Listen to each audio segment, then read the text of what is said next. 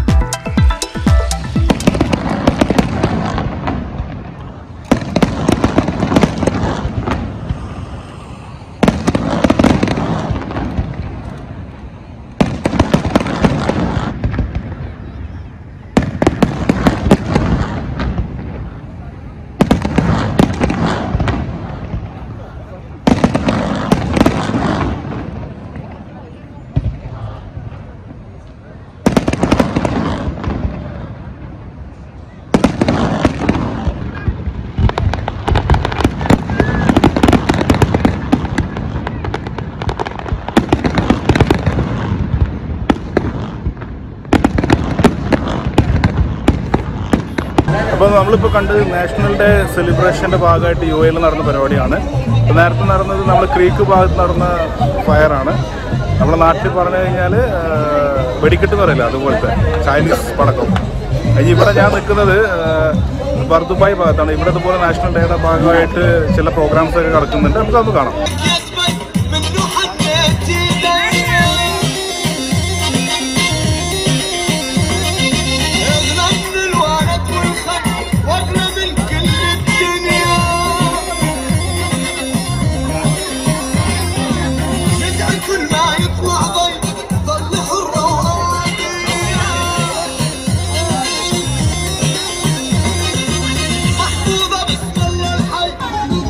അപ്പോൾ ഞാനൊരു UAEയുടെ ഒരു ഫ്ലാഗ് കയ്യിൽ വരച്ചിട്ടുണ്ട്. അവിടെ വരച്ചു കൊടുക്കുന്നുണ്ട്. മുഖത്ത് വരക്കണമെന്നുണ്ടായിരുന്നു, വേറെ ഷൂട്ട് ചെയ്യാനുകൊണ്ട് വെച്ചു. അപ്പോൾ ഇവിടെ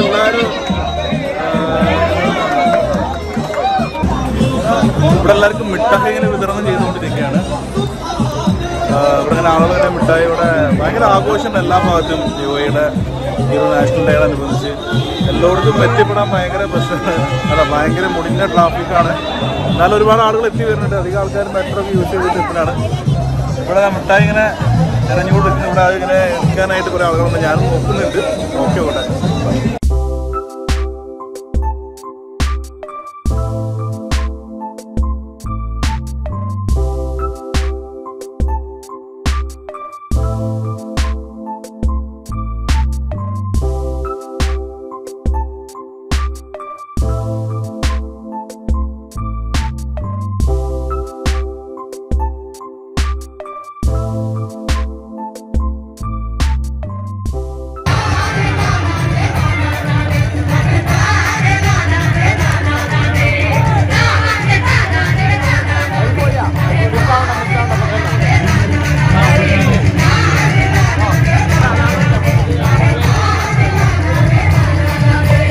നമ്മുടെ CS ഉസ്താദിൻ്റെ വീട്ടിലാണ്.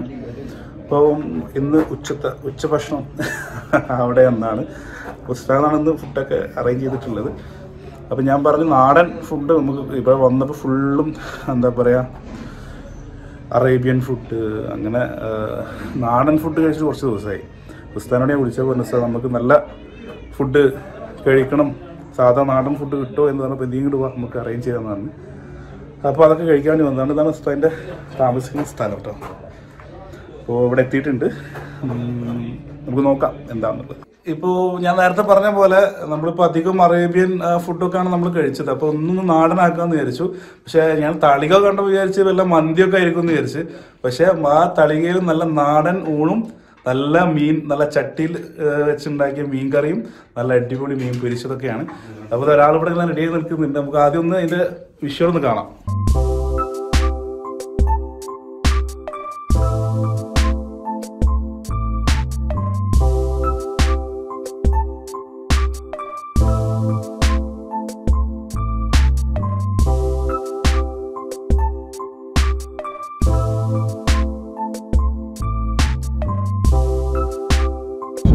അപ്പോൾ ഇതിൽ നമ്മൾ നാടൻ ഊണും ഒക്കെ കഴിച്ച് നമ്മുടെ CS ഉസ്താദിന്റെ വീട്ടിൽ നിന്ന് ഇറങ്ങി നേരെ നമ്മൾ റാസൽ ഖൈമയിലേക്കാണ് പോകുന്നത്. നമ്മുടെ ഈ ഒരു UAE പ്രോഗ്രാമിൻ്റെ ഇടയിൽ റാസൽ ഗെയിമിൽ നമ്മൾ പോയി വന്ന് എന്നല്ലാതെ അവിടെയുള്ള സ്ഥലങ്ങൾ കാണാൻ പറ്റില്ല. നമ്മൾ അസിസ്കാടെ കൂടെ പോയിട്ട് ജസ്റ്റ് ആ ടൗൺ മാത്രമേ കാണാൻ പറ്റുള്ളൂ. കാരണം പെട്ടെന്ന് ഇരുട്ടായതുകൊണ്ട് നമുക്ക് കാണാനൊന്നും പറ്റില്ല. അപ്പം ഇന്ന് റാസൽ ഗെയിമിലെ ഒരു സ്ഥലത്തിൻ്റെ പേര് എന്തായിരുന്നു മറന്നുപോയി. യാനസ് മൗണ്ടൻ അല്ലേ? അത് അടിപൊളി സ്ഥലമാണോ? സാധാരണ ആളുകൾ അധികം എക്സ്പ്ലോർ ചെയ്യാറ് ജബൽ ജെയ്സ് ആണ്. ഇവിടെയാണ് എല്ലാവരും പോവാറ്. പക്ഷേ യാനസിലധികം ആളുകൾ പോയിട്ടില്ല. അപ്പം അതൊന്ന് നമ്മുടെ നാട്ടുകാർക്ക് അല്ലെങ്കിൽ പോകാത്ത ആളുകൾക്ക് നമുക്കൊന്ന് കാണിച്ചു കൊടുക്കാം എന്ന് നമ്മൾ ഉദ്ദേശിക്കുന്നു. ഓക്കെ, അപ്പോൾ ആ കുന്ന് അല്ലേ? ആ കുന്നിൻ ചെരുവിലേക്ക് നമുക്ക് പോയി നോക്കാം അല്ലേ? ഇവിടെ എത്ര കിലോമീറ്റർ ഉണ്ടാവും? ഒരു 40 കിലോമീറ്റർ അല്ലേ? അപ്പോൾ നമ്മൾ യാത്ര തുടരാണ്. ഇനി അവിടുത്തെ കാഴ്ചകൾ നമുക്ക് അവിടെ എത്തിയിട്ട് കാണാം.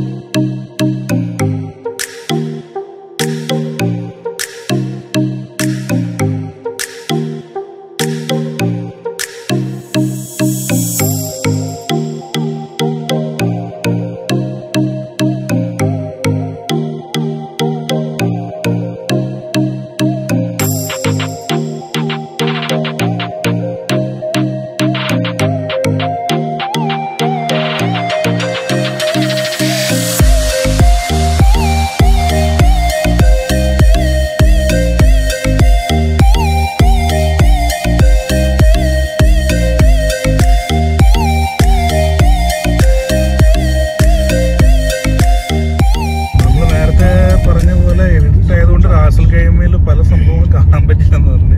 പക്ഷെ ഇപ്പോഴെത്തിയപ്പോഴും ഇരുട്ടായി. എന്നാലും നമ്മളങ്ങോട്ട് കയറാണ്. അപ്പോൾ അത്രയും കണ്ട് ക്ലിയർ ഉണ്ടോ എന്ന് എനിക്കറിയില്ല.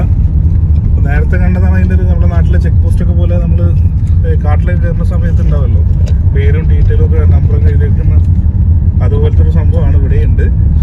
അപ്പം എന്താണെന്ന് അറിയില്ല, പോയിക്കൊണ്ടിരിക്കുകയാണ്. ഇവിടെ കുറേ പാറകളിങ്ങനെ വരുമ്പോൾ കാണാമല്ലോ, പാറകളൊക്കെ ഇങ്ങനെ പൊട്ടി പാറക്കഷ്ണങ്ങൾ ഒരുപാടുണ്ട്. ഇതാ മേലെ നോക്കിയാൽ നിങ്ങൾക്ക് കാണാം. പക്ഷെ എത്ര ക്ലാരിറ്റി ഉണ്ടോന്ന് അറിയില്ല. ഈ സൈഡിൽ വാദിയാണല്ലേ? വാദി എന്ന് വെച്ച് കഴിഞ്ഞാൽ വെള്ളം പോകുന്ന സ്ഥലം, അരുവി. സാധാരണ നമ്മൾ റാസൽ ഗെയിമിൽ വന്നു കഴിഞ്ഞാൽ ജബൽ ജെയ്സിലാണ് പോവാറ്. പക്ഷെ അതിൽ നിന്നൊരു ഓഫ് ഡ്രൈവാണ് നമ്മളിപ്പോൾ ഈ യാത്രയിൽ അനുഭവപ്പെട്ടു. നിങ്ങൾക്ക് അതിൻ്റെ വിഷ്വൽ കണ്ടറിയാം. കാരണം ഫുള്ളും നമ്മുടെ പാറക്കഷ്ണങ്ങളും കുണ്ടും കുഴിയും ഒക്കെ ആയിട്ടുള്ള അതിൽ കൂടെ നല്ലൊരു ഓഫ് ഡ്രൈവ് ചെയ്യാൻ പറ്റിയ നല്ലൊരു സ്ഥലമാണ്. പക്ഷെ കുറച്ചും കൂടി നേരത്തെ ആണെങ്കിൽ കുറച്ചും കൂടി കാഴ്ചകൾ കാണാം. ഈ എൻ്റെ ബാക്കിൽ കാണുന്നതാണ് നമ്മുടെ റാസൽ ഗെയിം സിറ്റി. അതിൻ്റെ ഏറ്റവും ടോപ്പിലാണ്, ആ മലയുടെ ഏറ്റവും ടോപ്പിലാണ് ഇപ്പോൾ നമ്മൾ നിൽക്കുന്നത്. കുറച്ചും കൂടി രാവിലെ ആണെങ്കിൽ കുറേ കൂടി വിഷ്വൽസ് കാണാൻ പറ്റിയിരുന്നു. ഇവിടെ ഈ മലയിൽ നിന്ന് അടുത്ത മലയിലേക്ക് മാറി മാറി നമുക്ക് പോകാൻ പറ്റും.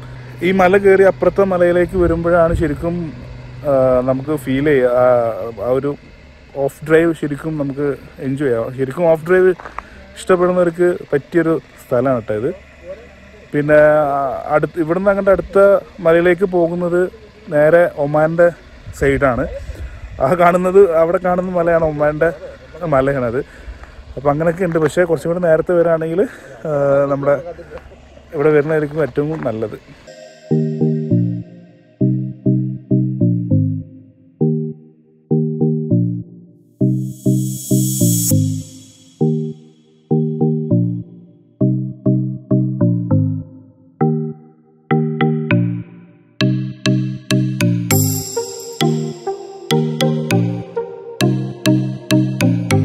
അപ്പോൾ നമ്മൾ എത്തിച്ചെന്നത് ഷബീർഭായിട്ട് ഈ സ്ഥലം കാണിച്ചു തന്നത് ഇങ്ങനൊരു സംഭവമാണ്. അപ്പം ഞാൻ പറഞ്ഞ് നമുക്ക് റാസൽ ഗെയിമിൽ എന്താ കാണാനുള്ളത് പറഞ്ഞപ്പോൾ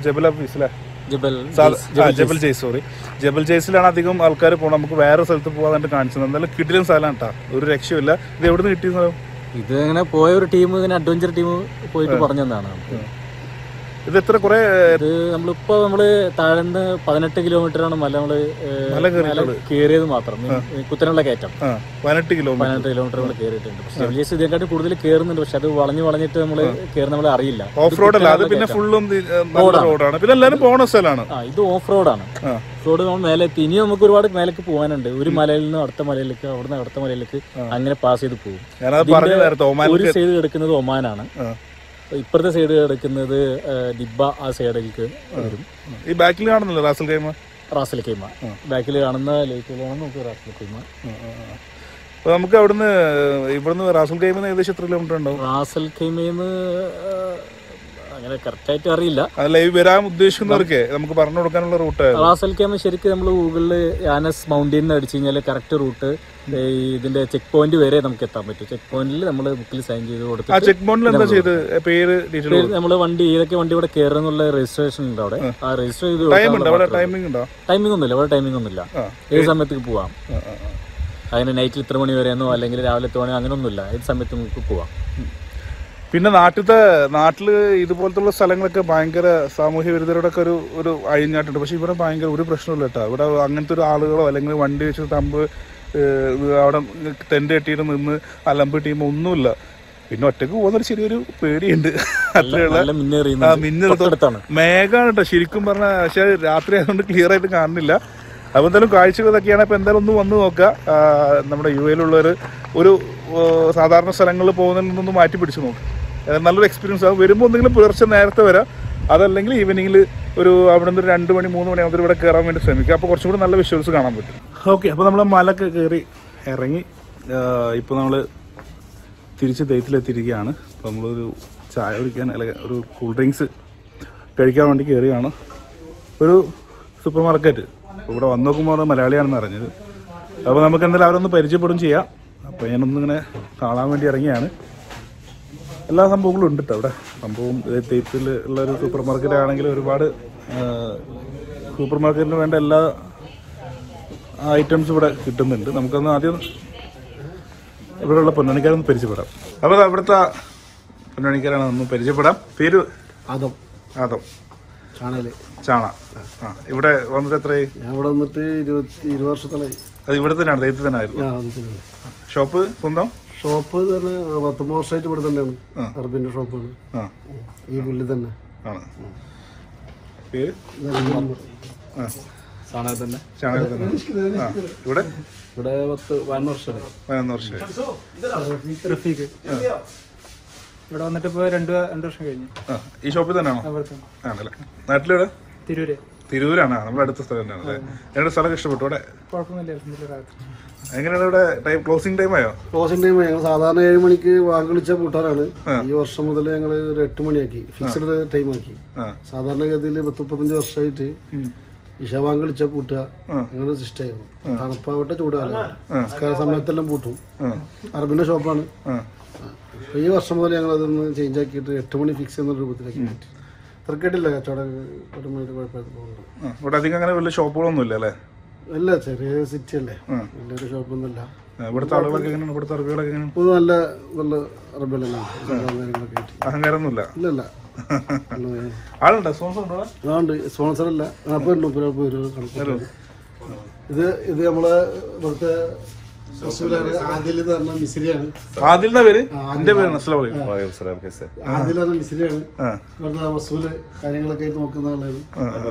هذا ما شو دخل بلال مولانا تلفزيون مو بلال انا كامل famous famous you know inside Emirat everyone know me I know.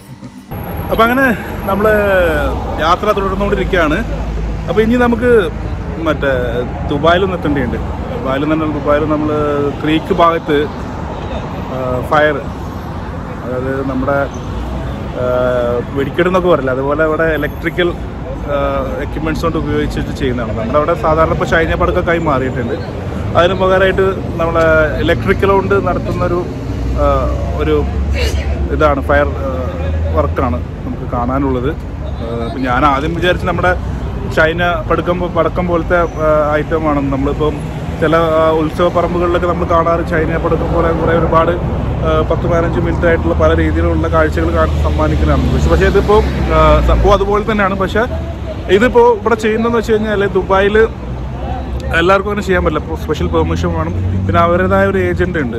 അത് അവർക്ക് മാത്രമേ ഗവൺമെൻറ് സംബന്ധമായിട്ടുള്ള കാര്യങ്ങൾക്ക് മാത്രമേ അത് ചെയ്യാൻ പറ്റുള്ളൂ.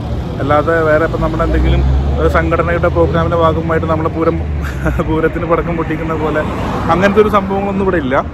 അപ്പോൾ അത് കാണാൻ വേണ്ടിയിട്ടാണുള്ളത്. രാത്രിയുണ്ട്, പല സ്ഥലത്തും പ്രോഗ്രാം ഉണ്ട്. ഇപ്പോൾ ഈവൻ റാസുൽ ഖൈമ, അബുദാബി എല്ലായിടത്തും നമ്മൾ ആ ഒരു ദിവസം ആയതുകൊണ്ട് എല്ലായിടത്തും എത്താൻ പറ്റില്ല. അപ്പോൾ നമ്മളിപ്പോൾ ഉദ്ദേശിക്കുന്നത് ക്രീക്കിലത്തെ ആ ഒരു നമ്മുടെ നാട്ടിൽ പറഞ്ഞ പോലെ മരുതുമണി എന്ന് പറയില്ല, അതുപോലത്തെ ആ ഒരു കാഴ്ച കാണാനാണ്. അപ്പോൾ നമ്മളിപ്പോൾ ഉള്ളത് ദൈത്തിലാണ്. ഈ മുഖം കണ്ടാൽ ചിലപ്പോൾ പലർക്കും അറിയായിരിക്കും നമ്മുടെ നാട്ടിലുള്ളവർക്ക്. ചില പേരെന്തായിരുന്നു? ഇസ്ലാം. എൻ്റെ പേര് മോദിറ്റി. ആ, നാട്ടിലെവിടെയാണ്? നാട്ടിലിപ്പോൾ ഞങ്ങൾ താമസിക്കുന്നത് പഴയ കൊല്ലമ്പടിയാണ്. ഇപ്പോൾ ഞങ്ങൾ താമസിക്കുന്നത് ബാർലിക്കുളത്തിലാണ്. ബാർലിക്കുളം അല്ലേ? ബാർലിക്കുളം. ഇവിടെ എത്ര കാലമായി വന്നിട്ട്? ഇവിടെ 92 വന്നാണ്. 92. അപ്പം 20-28 വർഷമായില്ലേ? 28 വർഷം ആവാനായി. ജൂലൈ വന്നു കഴിഞ്ഞാൽ 28 വർഷം. ഓക്കെ, എങ്ങനെയുണ്ട്? കുഴപ്പമില്ല, അൽഹംദുലില്ലാ. കുഴപ്പമില്ല പോകണം. ഞാനൊരു 10-15 വർഷം നാട്ടിൽ തന്നെ ഇരുന്നു. കുറച്ച് കടയിൽ സ്റ്റാഫില്ല, അപ്പോൾ കാരണം അങ്ങനെ കുറച്ച് ഇവിടെ അങ്ങനെ നിൽക്കുന്നു. ഇപ്പോൾ കുഴപ്പമില്ല പോകുന്നു. എങ്ങനെയുണ്ട് ഈ സ്ഥലം? ഇപ്പോൾ നമുക്കറിയാമല്ലോ, ഞാനിപ്പോൾ പറഞ്ഞത് ഈ ഭാഗങ്ങൾ പൊതുവെ അങ്ങനെ ഒരു വളർന്നു വരുന്ന ഒരു സ്ഥലമാണ്. ബാക്കിയുള്ള സ്ഥലത്തെ അപേക്ഷിച്ച് കണ്ടമാനം മാറ്റം വന്നിട്ടുണ്ട്. അന്ന് വരുമ്പോൾ എങ്ങനെയായിരുന്നു? ഞങ്ങൾ പണ്ട് വരുന്ന ടൈമിൽ ഇവിടെ ഒരു സിംഗിൾ റോഡ് മാത്രമേ ഉണ്ടായിരുന്നുള്ളൂ. ആ സൈഡിൽ ഒരു സിംഗിൾ റോഡ് മാത്രമേ ഉണ്ടായിരുന്നുള്ളൂ. ഈ റോഡൊന്നും ഉണ്ടായിരുന്നില്ല. പിന്നെ അതേമാതിരി അപ്പുറത്തുണ്ടായിരുന്നില്ല. പിന്നെ ഇന്റർലോക്ക് ഉണ്ടായിരുന്നില്ല. സൈഡിൽ ഡബിൾ റോഡിൻ്റെ ഒക്കെ സിംഗിൾ റോഡായിരുന്നു. രണ്ട് സൈഡിൽ അങ്ങോട്ട് കൊണ്ട് വണ്ടി പോകുന്ന സിസ്റ്റം ആയിരുന്നു. കണ്ടമാനം മാറ്റം വന്നിട്ടുണ്ട്. കണ്ടമാനം വികസനം വന്നിട്ടുണ്ട് ഇവിടെ. വളരെയധികം കുറേ മനോഹരമുണ്ട് അവിടെ. മൊത്തത്തിൽ പരിസരങ്ങളിൽ ഞങ്ങളിവിടെ മലയാളി അസോസിയേഷൻ എന്ന് പറഞ്ഞിട്ടൊരു സംഘടന രൂപീകരിച്ചിട്ടുണ്ടായിരുന്നു. അത് സമയമായിട്ട് കുറേ ചെറിയ സാങ്കേതിക പ്രശ്നങ്ങൾ കൂട്ടേണ്ടി വന്നു. പിന്നെ KMCC മറ്റുള്ള സംഘടനകളൊക്കെ ഇവിടെ പ്രവർത്തിക്കുന്നുണ്ട്. പക്ഷേ അതൊന്നും ഔദ്യോഗികമല്ലായിരുന്നു. പക്ഷേ ഈ മലയാളി അസോസിയേഷൻ കുഴപ്പമില്ല പോകുന്ന ടൈമിൽ നമ്മളൊരു 14,000 മലയാളികൾ ചുറ്റിപ്പറ്റി പരിസരങ്ങളിലുണ്ട്. ഇവിടെ ഈ മെലിഹ, മനാമ, അതേമാതിരി മറ്റുള്ള സ്ഥലങ്ങളിൽ പരിസര പ്രദേശങ്ങൾ വിട്ട് ഫലാജിമുല്ല എന്ന് പറഞ്ഞിട്ട് ഇവിടെ കുറച്ച് 14 കിലോമീറ്റർ പോയി കഴിഞ്ഞാൽ ഒരു സ്ഥലമുണ്ട്. അവിടെ അങ്ങനെ മൊത്തത്തിൽ പരിസരങ്ങളിലായിട്ട് ഒരു 10-20 കിലോമീറ്ററിനുള്ളിൽ ഒരു 4,500-4,500 മലയാളികൾ ഉണ്ടായിരുന്നു അന്ന്. കണ്ടമാനം ഫാമിലി ഉണ്ടായിരുന്നു. ഇപ്പം അത്രയൊന്നും ഇല്ലെങ്കിലും പരമാവധി ഉണ്ടാവും. 10,000-3,000 മലയാളികൾ പരിസരത്തുമായിട്ടുണ്ടാവും എന്നാണ് പ്രതീക്ഷ. ഇപ്പോൾ ഇവിടെ എന്താണ് ബിസിനസ്? ഇവിടെ സൈക്കിള്, ടോയ്സൊക്കെ ആയിട്ട്, പിന്നെ മാർക്കറ്റിനകത്തൊരു കഫ്റ്റീരിയ ഉണ്ട്. കുഴപ്പമില്ല പോകുന്നു. അപ്പോൾ ഇവിടെ തന്നെ തീരുമാനമാക്കി? അതേ തന്നെ. പിന്നെ അനിയന് ശേഷം തൊട്ട് അപ്പുറത്തൊരു മൊബൈൽ കട ഉണ്ട്. അപ്പം അനിയൻ നാട്ടിലുള്ളത്. അല്ല, അപ്പോൾ അവരൊക്കെ കൊടുക്കുന്നതാണോ? വരുമ്പോൾ കൊടുക്കുന്നതാണോ? പിന്നെ ഞാൻ വന്നതിന് ശേഷം വന്നാണ്. ഫസ്റ്റ് ശേഷം വന്നതിന് ഞാൻ ഫസ്റ്റിൽ അബുദാബിയിൽ വന്നു. അബുദാബിയിൽ പിന്നെ ഞങ്ങളുടെ ദിനാർ സ്പെയർ പാർട്സ് എന്ന് നമ്മൾ ഹുസൈനാജിൻ്റെ ഇടപ്പക്കാരൻ മുപ്പര കട വന്നാണ്. പിന്നെ അതിന് ശേഷം പിന്നെ ഇവിടെ 96-ലാണ് സ്വന്തമായിട്ട് സ്ഥാപനം തുടങ്ങി. ഇവിടെ അധികവും ഇവിടുത്തെ അറബ്സ് അധികം മറ്റേ യഥാർത്ഥ ബന്ധുക്കൾ എന്ന് പറയുന്ന ഇവിടുത്തെ UAE-ന്റെ യഥാർത്ഥ അവകാശികളുള്ള സ്ഥലമാണ് ദൈത്ത്. അല്ലല്ല, ഒക്കെ ഇവിടുത്തെ ഒറിജിനൽ ആളുകളാണ്. ഇവിടെയാണ് ശരിക്കും UAE-ന്റെ ശരിക്കുള്ള പറയച്ചിൽ ദൈത്തിലാണ് ഒറിജിനൽ അറബികളുള്ളത്. എനിക്കൊരു പുതിയ അറിവാട്ടാ. ബന്ധുക്കൾ എന്ന് പറഞ്ഞാൽ നമുക്ക് പഴയ കാലത്തൊക്കെ നമ്മൾ വരുന്ന ടൈമിലൊന്നും ശരിക്കും സംസാരം തിരിയില്ലായിരുന്നു. നമുക്ക് മനസ്സിലാവില്ല. എന്താ വെച്ചാൽ അവരെ സംസാര ശൈലി നമ്മളെ പൊന്നാനി ഈ കോസ്റ്റൽ മേഖലകളിലൊക്കെ ഉള്ള ആളുകളൊക്കെ ഏകദേശം സംസാരിക്കുന്ന ഏകദേശം രീതിയിലുള്ള സംസാരങ്ങളായിരുന്നു. അതായത് നമുക്ക് പെട്ടെന്ന് മനസ്സിലാവില്ല ഭാഷ. അങ്ങനത്തെ ഒരു രീതിയായിരുന്നു. അതൊക്കെ ഇപ്പം മാറ്റം വന്നു. ഇപ്പോൾ വിദ്യാഭ്യാസം മറ്റുള്ളതൊക്കെ ആയിട്ട് വളരെയധികം മാറ്റം വന്നു. യഥാർത്ഥ UAE-ലുള്ള ഒരുവിധ ആളുകൾ ഇവിടെയാണ് കേട്ടോ. യഥാർത്ഥത്തിൽ ഇവിടെ വാഹനം ഓടിക്കുന്ന ടൈമിൽ പോലീസ് വന്നിട്ട് വാഹനം ഓടിച്ച് സൈഡാക്കി കഴിഞ്ഞാൽ വന്നിട്ട് ചോദിക്കും ലൈസൻസ് ഇവിടെ അല്ലെങ്കിൽ ബുക്കും പേപ്പറും ഇവിടെ ചോദിക്കുമ്പോൾ അതിൻ്റെ മറുപടി വളരെ മോശമായ രീതിയിലാണ്. നമുക്ക് വോയിസിലൂടെ പറയാൻ പറ്റില്ല. അവർ തുറന്ന് കാണിക്കുകയായിരുന്നു ഇതാണ് ലൈസൻസ് എന്ന് പറഞ്ഞിട്ട്. അങ്ങനത്തെ ഒരു അവസ്ഥ ഒക്കെ ഉണ്ടായിരുന്നു. അതേമാതിരി കുട്ടികൾ വാഹനം ഓടിക്കും, ചെറിയ കുട്ടികൾ നിന്നിട്ട് വണ്ടി ഓടിച്ച് ഇവിടെ വരുന്ന ടൈമിൽ ഇവർ കണ്ടു കഴിഞ്ഞാൽ വന്ന് ചോദിക്കും അങ്ങനെ എന്താണ് ചെറിയ കുട്ടികളെല്ലാവരും കൊണ്ട് ഓടിപ്പിക്കാൻ പാടില്ല. അത് പറയുന്ന ഒരു കാര്യം, നീ ഒരാളെ ആയി തന്നാളെ എനിക്ക് കണ്ണ് കാണുന്നില്ല, എനിക്ക് വാഹനം ഓടിക്കാൻ ബുദ്ധിമുട്ടാണ്, അപ്പോൾ അതുകൊണ്ട് നീ ഒരു ശമ്പളത്തിന് ഒരാളാക്കി തന്നാളെ എന്നായിരുന്നു മറുപടിയൊക്കെ ഉണ്ടായിരുന്നത്. അത്രയും ബന്ധുക്കളായിരുന്നു. പക്ഷെ അവരെല്ലാം ഇപ്പോൾ ഇല്ല. കുറേ മാറ്റങ്ങൾ വന്നു. വിദ്യാഭ്യാസപരമായിട്ടും മറ്റേ നല്ലൊരു പുരോഗതിയിലേക്ക് വന്നു. ഇപ്പം എങ്ങനെയാണ് പൊതുവെ ഇവിടെ ഇതിനെക്കുറിച്ച് പറയുകയാണെങ്കിൽ എന്താണ് കുറേ മാറ്റങ്ങൾ വന്നിട്ടുണ്ടോ? പിന്നെ വളരെയധികം കണ്ടമാനം മാറ്റം വന്നു. ഭയങ്കര വികസനം. ഇവിടെ എങ്ങനത്തെ തരം ആളുകൾ ബിസിനസ്സാണ് കൂടുതലുള്ളത്? കൺസ്യൂമർ അല്ലെങ്കിൽ സൂപ്പർ മാർക്കറ്റ് അങ്ങനെ എല്ലാ സ്ഥാപനങ്ങളും ഉണ്ട് ഇവിടെ. പരമാവധി എല്ലാ സൂപ്പർ മാർക്കറ്റായിട്ടും മറ്റുള്ള സാധനങ്ങൾ മലയാളികളെ ഇവിടെ മാർക്കറ്റ് ഉണ്ട്. ഡിജിറ്റൽ മാർക്കറ്റിൽ ഒരു 30 ഷോപ്പിൽ ഒരു 26-25 ഷോപ്പ് മലയാളികൾ തന്നെയാണ്. ബാക്കിയുള്ള പിന്നെ മീൻ മാർക്കറ്റ് മറ്റുള്ളത്. സൈക്കിളിനോടൊക്കെ ഇവിടെ ഇപ്പൊ എല്ലാവരും കുട്ടികൾ വലുതാകുമ്പോഴത്തേക്കും ബൈക്കും കാറൊക്കെ എടുക്കുമ്പോഴാണല്ലോ. ഇവിടെ എന്ന് പറഞ്ഞാൽ ഞങ്ങൾ പൊതുവെ നമുക്ക് അറബി കസ്റ്റമറാണ്. നമുക്ക് ഓരോ വീട്ടിൽ ചിലപ്പോൾ 8, 10, 12 സൈക്കിൾ കൊണ്ടുവരിക. ഇന്ന് തന്നെ ഇപ്പോൾ ഒരു 6 കൊണ്ടുവന്നപ്പോൾ 4 ഇറക്കിയാൽ മതി. ഇവിടെ സ്ഥലം ചെയ്യാൻ 2 നാളെ കൊണ്ടുവരാന്ന് പറഞ്ഞു വെച്ചിരിക്കാം. അതായത് ഒന്നിച്ചിറക്കി വെച്ചാലുള്ള ചെറിയ സാങ്കേതിക പ്രശ്നങ്ങളുണ്ട് പുറത്ത് വെക്കുന്നതിനൊക്കെ. അപ്പോൾ അത് കാരണം നമ്മൾ പറ്റുന്ന വർക്ക് മാത്രം എടുത്തിട്ട് ബാക്കി ഇതിലേക്ക് ചെയ്യണം. അപ്പോൾ കൊണ്ടുവരുന്ന ടൈമിൽ 10, 12 ചിലപ്പോൾ 8, 10 കൊണ്ടുവരും. ഓരോ വീട്ടിൽ കുടുംബത്തിൽ ചിലപ്പോൾ 4, 5 ജ്യേഷ്ഠനിമാർ ഓരോ മക്കളൊക്കെ ഒന്നിച്ച് താമസിക്കുന്ന ഒരു കോമ്പൗണ്ടിനകത്ത് 4, 5 വീടായിരിക്കും. അപ്പോൾ ആ വീട്ടിലുള്ള ആളുകൾ ചിലപ്പോൾ കൊണ്ടുവരുമ്പോൾ ചിലപ്പോൾ വാഹനത്തിൽ ഒന്നിച്ചിട്ട് കൊണ്ടുവരും. കുഴപ്പമില്ല, നമ്മളിങ്ങനെ പോകുന്നു. അപ്പോൾ ഇതാണ് നമ്മുടെ ഇവിടുത്തെ വിശേഷങ്ങളൊക്കെയാണ്. അപ്പോൾ ഇതുപോലെ മലയാളികൾ ഒരുപാടുണ്ട്, പൊന്നാനിക്കാരുണ്ട് എന്ന് പറഞ്ഞപ്പോൾ 2-3 ആൾക്കാരെ ഇപ്പോൾ കാണാൻ പറ്റി. അപ്പോൾ എന്തായാലും നമ്മുടെ യാത്ര തുടരുകയാണ്. അപ്പോൾ കണ്ടതിന് സന്തോഷം. വലൈക്കും അസ്സലാം. അപ്പോൾ നമ്മൾ യാത്ര തുടർന്നുകൊണ്ടിരിക്കുകയാണ്. അപ്പോൾ ഇനി ഞാൻ നേരത്തെ പറഞ്ഞ പോലെ ഇനിയും പോകാനുണ്ട്. കാരണം ഇന്ന് UAE നാഷണൽ ഡേൻ്റെ സെലിബ്രേഷൻ നടക്കുന്ന സമയമാണ്. ഇപ്പോൾ ഷൂട്ട് ചെയ്യുന്നത് ഡിസംബർ 2-ാം തീയതിയാണ്. അപ്പോൾ ഒരുപാട് കാഴ്ചകൾ കാണാറുണ്ടാവും. നിങ്ങൾക്കറിയാം, ഞാൻ വരുന്ന വഴി തന്നെ ഫ്ലാഗുകളൊക്കെ കാണാം. ഇവിടെയൊക്കെ തൂക്കി വെച്ചിട്ടുണ്ട്. എല്ലാ ഭാഗത്തും ഫ്ലാഗുകളും ലൈറ്റുകളും ഒക്കെയാണ്. പിന്നെ ഈ പറഞ്ഞ പോലെ അറബികളുടെ പാട്ടും ഡാൻസും ഒക്കെ ആയിട്ട് കാറിലൊക്കെ ഇങ്ങനെ പാട്ടൊക്കെ ഭയങ്കര ഓഡിയത്തിലൊക്കെ ഇട്ട് വണ്ടി ഓടിക്കുക, അതൊക്കെ തന്നെയാണ് ഇവിടെ ഉള്ളത്. അപ്പോൾ എന്തായാലും ആ കാഴ്ചകളൊക്കെ നമുക്ക് കാണാം. ഓക്കെ, ട്രാവലോഗിൻ്റെ മറ്റൊരു വീഡിയോ ഇവിടെ അവസാനിപ്പിക്കാനുള്ള സമയമായിരിക്കുകയാണ്. അപ്പോൾ ഇന്ന് നമ്മുടെ നാഷണൽ ഡേയുടെ ഭാഗമായി UAEയുടെ ദിവസമായിരുന്നു. ആ കാഴ്ചകളൊക്കെ ആയിരുന്നു നമ്മൾ കണ്ടത്. വീണ്ടും മറ്റൊരു വീഡിയോയുമായിട്ട് വീണ്ടും നമുക്ക് കാണാം. അതുവരേക്കും ബൈ.